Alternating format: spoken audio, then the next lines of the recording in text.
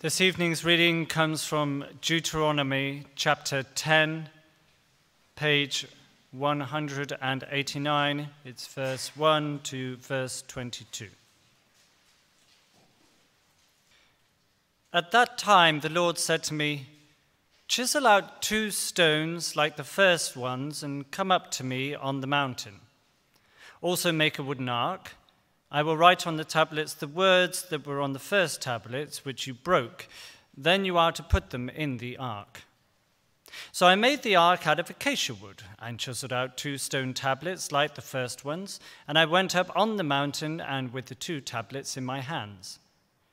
The Lord wrote on these tablets what he had written before, the 10 commandments he had proclaimed to you on the mountain out of the fire on the day of the assembly. And the Lord God gave them to me. Then I came back down the mountain and put the tablets in the ark I had made, as the Lord commanded me, and they are there now. The Israelites traveled from the wells of Beni Jaakan to Moserah. There Aaron died and was buried, and Eleazar his son succeeded him as priest. From there they traveled to Gudgodah and on to Jotbathah, a land with streams of water. At that time the Lord set apart the tribe of Levi to carry the ark of the covenant of the Lord, to stand before the Lord, to minister and pronounce blessings in his name, as they still do today. That is why the Levites have no share or inheritance among their fellow Israelites. The Lord is their inheritance, as the Lord your God told them. Now I had stayed on the mountain for 40 days and 40 nights, as I did the first time, and the Lord listened to me at this time also. It was not his will to destroy you. "Go," the Lord said to me, "and lead the people on their way, so that they may enter and possess the land that I swore to their ancestors to give them. And now, Israel, what does the Lord your God ask of you but to fear the Lord your God, to walk in obedience to him, to love him, to serve the Lord your God with all your heart and with all your soul, and to observe the Lord's commands and decrees that I am giving you today for your own good? To the Lord your God belong the heavens, even the highest heavens, the earth and everything in it. Yet the Lord set his affection on your ancestors and loved them, and he chose you, their descendants, above all the nations, as it is today. Circumcise your hearts, therefore, and do not be stiff-necked any longer. For the Lord your God is God of gods and Lord of lords, the great God, mighty and awesome, who shows no partiality and accepts no bribes. He defends the cause of the fatherless and the widow, and loves the foreigner residing among you, giving them food and clothing. And you are to love those who are foreigners, for you yourselves were foreigners in Egypt. Fear the Lord your God and serve him. Hold fast to him and take your oaths in his name. He is your praise. He is your God, who performed for you those great and awesome wonders you saw with your own eyes. Your ancestors who went down into Egypt were 70 in all, and now the Lord your God has made you as numerous as the stars in the sky. This is the word of the Lord. Well, thank you, Neil. That's lovely to hear you read. It's lovely to be here too. It's lovely to be here with you. I think most of you probably know we're as a family, we're in the morning service most of the time, but it's always a joy for me to come and be with you on a Sunday evening. And we're continuing this, as we've just heard, in God's Word in Deuteronomy 10. And the question that I want us to think about this evening is, what does your God ask of you? What does your God ask of you? I guess that's a pretty fundamental question for us as Christians, isn't it? What does it mean for us to live as God's people? What does God require of us? as his ambassadors here in Cockfosters, perhaps as you're dealing with a difficult colleague tomorrow in the office, as you're sitting at your kitchen table, as your summer plans are being made, what does the Lord your God ask of you? I'm going to let you in on a slightly embarrassing tale of my Tuesday morning. I spent 4 hours on a course in the Holiday Inn in Elstree on Tuesday morning. You might wonder why. Well, the Holiday Inn in Elstree is one of the police-approved driver awareness course venues. Now, we all have our excuses when we have been caught speeding, don't we? The truth of the matter is, I was probably doing a little bit too fast driving down a dual carriageway at Easter in Wales. And sure enough, the letter landed on the doormat. And here was the choice. You can take the 3 points, you can take the penalty, or a clean slate. But to get the clean slate, well, what do you need to do? You need to come to the course, you need to pay attention, you need to listen, you need to participate, you need to engage, you need to stay all the way to the end. And if you can do all the things that you're asked, well, then you can have a clean slate. So you can imagine the scenes in Elstree at 7:45 in the morning. Everyone there ready to do their bit. But the atmosphere, well, to be honest, it was pretty flat. Lots of people there were pretty reluctant to be there, perhaps resentful even that their Tuesday mornings, their breakfast wake-up was to be at the Holiday Inn in Elstree for 4 hours on the highway code. But they knew that they needed to be there and do their bit. Now, I guess the danger is that we can start to live for God a little bit like that. We know that we're called to obey God, to love our neighbours, to open up our homes. But even in the midst of that, even in the midst of serving our Lord, as we do what God calls us to do, I wonder if that reluctance, that resentment even, perhaps can creep in to our hearts, whether we'd really rather not be put to the trouble of cooking for a group of people or giving up our time to meet someone who really needs to talk. Or for you, perhaps it's the idea of obedience to God. Well, it can feel like an exercise in knowing where the boundaries are. There are areas of our lives where maybe obedience perhaps can feel like it's sticking to the speed limits. We want to know how close we can get to the limit whilst keeping on the right-hand side of God. For others, maybe you know the reality of the Christian life. Well, it's a world away from simply keeping the highway code. As you see everything that God's done for you, you just want to know what it is that he wants of you. What does the Lord your God ask of you? I don't know if you heard, as Neil was reading for us, that same question is the one that Moses takes to Israel in verse 12. He says, "Now, Israel, what does the Lord your God ask of you?" And he goes on to give the answer. He says, "But to fear the Lord your God, to walk in obedience to him, to love him, to serve the Lord your God with all your heart and with all your soul, and to observe the Lord's commands and decrees that I'm giving you today for your own good." What does the Lord ask of us? Well, we might say simply, he wants our hearts. He wants us to give our hearts over to him. Hearts that long for him alone. Hearts that live for him alone. Those verses 12 and 13, they give us, if you like, the blueprint for living faithfully as one of God's people. Fear, walk, love, serve, and observe. It's not a list that we tick off, more a 5-part harmony that springs up from our hearts, that sings a song of what it is to live for our God. And the rest of chapter 10, it helps us to unpack these verses. It teaches us about the hearts that the Lord is asking for from us. And there's 2 points for us as we continue in chapter 10 tonight. The first is, he asks for hearts that beat only for him. And the second point is that our hearts are to be those that are changed only by him. Hearts that beat only for him and hearts that are changed only by him.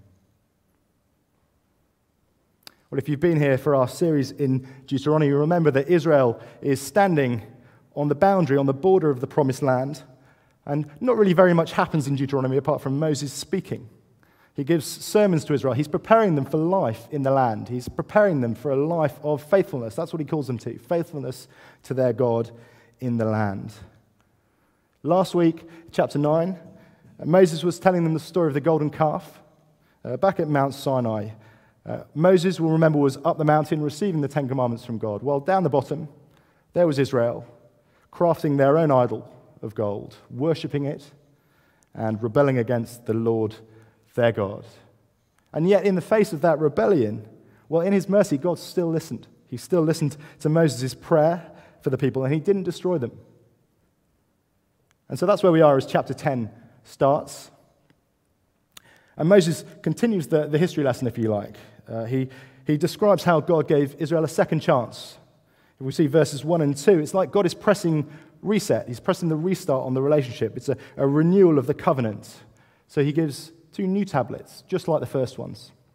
And he gives 10 words, 10 commandments, just like the first. The picture is one of covenant renewal. So despite the sin of Israel, well, God holds out his hand, if you like, and he offers the hand of marriage to Israel again. He says, I will be your God, so be my people. And we see verse 11, the call to head on into the land is there. Moses is to bring the people towards the land that God has promised to give them. So as we come to verse 12, well, we're back in the present day, if you like, the present day for Israel on the border. And Moses' lesson for them from history is don't do what they did. When you get into the land, don't make that mistake. Verse 12, fear the Lord as you should. That's a fear that's not an empty terror, not a sort of craven worry about God, but a right fear, a reverence of the God. We heard in our verses, didn't we? He's mighty, he's awesome, he's great, he rules over all. That's the fear that Moses calls Israel to. It's a fear that means they shouldn't worship anything else. Put away your idols, he says, and love him, serve him, give your hearts to him alone. And we see, as we read on in verse 16, it's the same message, isn't it? Circumcise your hearts, he says. Don't be stiff-necked any longer. Well, it's increasingly years and years ago now when I played rugby, but I always remember I dreaded the first game of the season as the body readjusts to the sort of torment of multiple physical assaults on it. The next morning was always the worst, and the pain, the stiffness, it sort of starts down here and it just rises all the way up through the neck. I guess if you've woken up with a crick in your neck, you'll know that feeling. It's like this. You hear someone calling out to you from the left, and you sort of do this, don't you? But you can't even bear to sort of turn your head and look. And that's the picture that Moses wants us to see of Israel. That's the picture of how they are with God's voice. They're stubborn. They won't listen. They don't want to turn and hear what God has to say to them. What's needed, says Moses, is a change of heart. We see those words, circumcise your hearts. Well, that means for Israel, we've got this context of external circumcision, the promise, the sign that was given to Abraham. And what Moses is saying here is, well, actually, it's not just the external observance that your God wants from you. He wants a heart that is set apart for him. If you like, all the things that stand between the heart and faithfulness to God, well, Moses is saying, cut them away. Cut them away so that you'll have a heart that beats for me alone.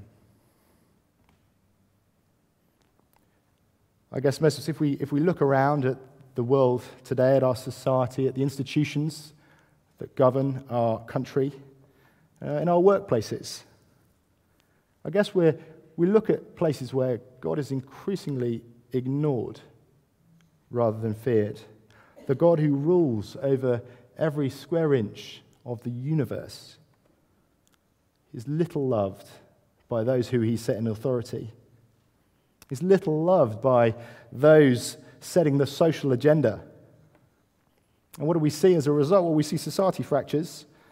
We see a nation that lives not for God, but for themselves. Rather than lives of loyalty, of service and obedience, well, there's life of self, isn't there? Individual living, self-promotion. And all around us, an implosion of those good, God-given ethics as we see the patterns of modern lifestyles, modern relationships. Perhaps a little bit closer to home, and as we look at some parts of the church today in the UK, too often the social, the political agenda, that is setting the spiritual agenda.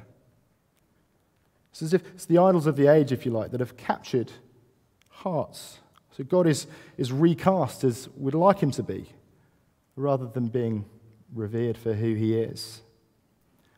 His word too often is reinterpreted to fit the culture of the day, rather than being observed because it comes from the God of gods and Lord of lords, because it is for our good, and yet it is ignored. We must keep praying for our nation. We must keep praying for God's church in our country. And yet, as we read of Israel's idolatry, well, I think we also need to ask ourselves, don't we, what are the idols that live in our hearts? What are our heart competitors, if you like, for God? It's not likely to be a golden calf, I suppose. We don't see too many of those in our living rooms these days. But our idols will be the things that the culture around us tells us will satisfy us, the things that will keep us safe, the things that will make us happy. You'll know your hearts. You'll know where those areas are for you. I'm sure you will. They'll be in the pattern of our lives. They'll be in our living rooms. They'll be in our relationships. They're in all the things that compete for our heart, that compete for our affections, the things that we lie awake worrying about, the reasons that we snap at our loved ones, because it's our own desire for an easy life trumps our desire for God. For some of us, I guess the danger is that we'll make idols of our careers or our ambitions. Our priorities will put God second in the queue, or third or fourth. And for us as a family, we've got kids in school, in primary school. We find it can be so easy to fall into idolizing schooling, idolizing a bright future for them ahead of a bright spiritual future. Focusing on what's best for them here and now rather than what's best for them eternally, rather than asking what is going on in their hearts. And the point of all of that is to say that if our hearts wander, well, our obedience to God will wander too, and we won't hold up. Hearts that beat for God will drive lives that live for God. I always remember when I was starting out as a young Christian in my 20s, a guy got alongside me, a guy called John, and he was a wonderful guy. He helped me to get a handle on the scriptures. He led a life that showed me what it was to be a godly man in your 20s. And it was clear from his life, it wasn't just that he wanted to do the right thing. There was a warmth, there was a deep-rooted love for God, a love that took God's word seriously because he knew it was for his good. Look down at verse 20. Do you see everything, says Moses, is to be focused in on God. Fear the Lord your God. Serve him. Hold fast to him. Take your oaths in his name.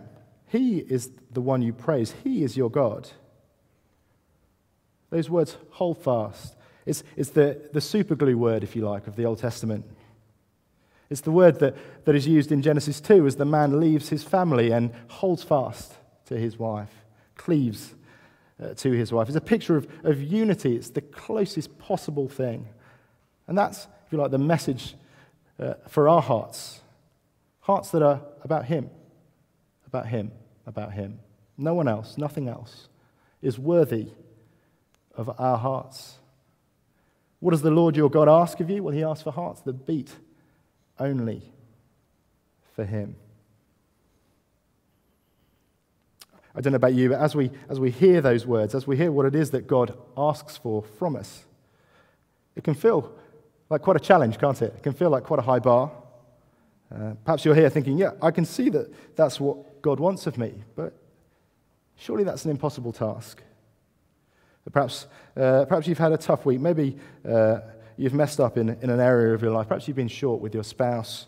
Or perhaps you've caught yourself again indulging in the gossip at the school gate or in the office. And perhaps it's the content that we know that we shouldn't look at on our tablets. Well, whatever it is, it can sometimes feel, can't it, that spiral, it just feels an impossible one to break free of. We just don't seem able to change. So we hear God's call for hearts that beat for him alone, and yet we find that it's just so hard to change. We heard Moses saying to Israel in verse 16, circumcise your hearts, make an inward change. And yet if we know Israel's story, well, we know that's exactly the thing that they fail to do. So as they head into the land, well, they'll persist in their stiff-necked behaviors. They'll persist in their sin. And what is the end result? Well, they're marched back out of the land by God's enemies. The prophet Jeremiah, he said of Israel, Jeremiah 9:26, says, the whole house of Israel is uncircumcised in heart. So the call from Moses, circumcise your heart, the reality of Israel, whole house uncircumcised in heart. And that diagnosis is, if you like, the diagnosis of our hearts. We have the same heart problem, if you like. We were born with stubborn hearts. We're born with hearts that won't change. Left to ourselves, well, we'll head in the same direction. And yet, wonderfully, in God's grace, the story, it doesn't end there. If you keep a finger in chapter 10, come with me to Deuteronomy chapter 30. Here we're reading of God's promises to a future Israel, that future Israel in exile. So the opening verses of chapter 30, God is promising to restore his people. He's promising to bless them. And then these words in Deuteronomy 30, verse 6. I'll give you a moment to find it.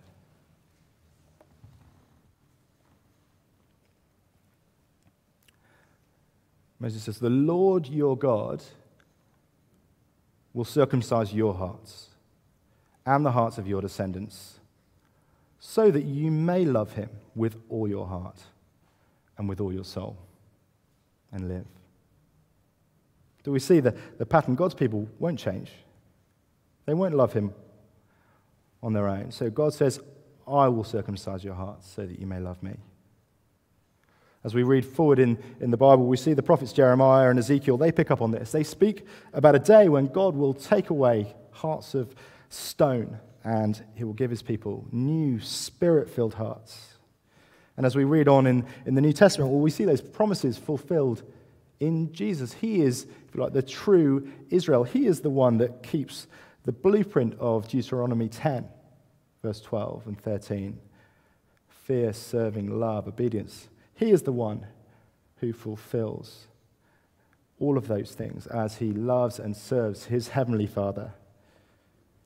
And as he returns to his Father, he sends the Spirit to live in us, to give us new hearts, hearts that turn from sin, hearts that would love him and live for him. The Apostle Paul puts it like this in Romans 5. He says, God's love has been poured out into our hearts through the Holy Spirit. We can't change our own hearts, but God promises to change hearts of those who call on him and trust in him. Well, the last few weeks, we had some very exciting news in our family. Amy and I were asked to be godparents for one of our good friends' children. His name's Tobias. We went to see him last weekend down in South London. We're very thankful for Tobias. We're very thankful that he is with us at all, actually. So his parents found out during the pregnancy that Tobias had a problem with one of the valves in his heart. And so a week after he was born, baby Tobias was on the operating table under the anesthetic for 5 hours, having surgery to help repair his faulty heart. And praise God, the operation, it was successful. And so last weekend, what did we see? We saw a lovely crying, feeding, sleeping, happy baby. As I've spent time in Deuteronomy this week, I've been thinking about Tobias. I've been thinking about my own heart. I'm thinking how, like Tobias, well, my heart problem is something that I can't do anything about on my own. And yet, as God gives me his Spirit, well, he fixes my heart. And just as Tobias' life depended on that operation at a week old, well, so our lives, indeed our eternal destinies, are transformed by God's grace. His grace to us as he gives new hearts to us. Hearts that are able to love him, to fear him as we should, to serve him as we should. Hearts even to have faith in the forgiveness that was won for us by our Lord Jesus. If you're here as someone who wouldn't perhaps call themselves a believer, or perhaps you have doubts, perhaps you have questions about the God of the Bible, well, I hope you've seen from Deuteronomy 10 today that the Christian life, it's not a life of rules. It's not the highway code. It's a loving relationship with the God of heaven. A relationship with a God who so loved the world that he sent his only Son to die for us. The God who gives us new hearts to love him with. And that's a precious truth, isn't it, for us too as Christians? We need to keep reminding ourselves the Holy Spirit dwells in us, dwells in our hearts. And so by God's strength, through the Spirit, we can give our hearts over to him. It means that we have choices to make with our hearts each day. So as we stand in our wilderness, as we stand in the wilderness of life here, as we look on to our promised land, as we step forwards toward it, to an eternal future with God, well, he empowers us to live for him. Yes, we'll still fall short. We won't love him perfectly. But he's given us his Spirit, that we might be made holy, we might be set apart from the world for him. So in his strength, with his help, we can turn from sin, we can confront the idols in our lives, and we can choose to love him. When we talk about loving God, we're not talking about the sort of warm fuzzies, the feeling of the newlyweds. We're talking about a deep soul commitment. Perhaps think more of the couple who've been together for half a century celebrating their jubilee and gazing lovingly, deeply, allegiance that is between them after half a century together. Loving God is like that. It's a heart allegiance. It's a faithfulness to him alone. God calls for hearts that overflow with thankfulness. I guess as we see how great his love for us is in the Lord Jesus, as we see how he chooses us and loves us, forgives us, we see the goodness of his word, hearts that beat for him alone. And of course, the Christian life, it's not a solo pursuit. Our midweek groups here, they're a great place. I've been really blessed this year to have joined a small group here, and it's a wonderful place to come together, isn't it? To hear God's word, to be able to pray for one another, to be able to encourage one another, to get alongside one another in the travails of life, the difficulties of life, and live with one another for God. And God gives us beyond that a church family to love us, to encourage us, to hold us accountable for our lives. He doesn't want us to keep our idols in our hearts, to keep them locked behind closed doors. He wants them put on the table. He wants us to seek his help. He wants us to seek the help of our brothers and sisters here at Christ Church. So perhaps you might want to ask yourself, what are those things in your life where actually it would be better to put them on the table? What are those things that would be better to say, actually, brother and sister in Christ, help me here. Help me to love God in this area. Help me to love God with this challenge that I'm facing. What does God ask of us? He wants our hearts. He wants our hearts to beat for him alone. And with new hearts, God empowers us. By his grace, we can love him. We can serve him. We can live for him. Let's reflect on those words of verse 20 again as we close. Fear the Lord your God and serve him. Hold fast to him. Take your oaths in his name. He is the one you praise. He is your God. Well, in a few moments, James is going to come and lead us in communion, but perhaps before he does, we'll just take a few moments now in the quiet of your hearts just to reflect on God's word to us this evening as we come to the Lord's table, as we think about what it is that the Lord Jesus has done for us. As we come to share in a covenant meal together as his people, perhaps just take a few moments in your hearts now to reflect on what it is that God has been saying to you this evening. Amen.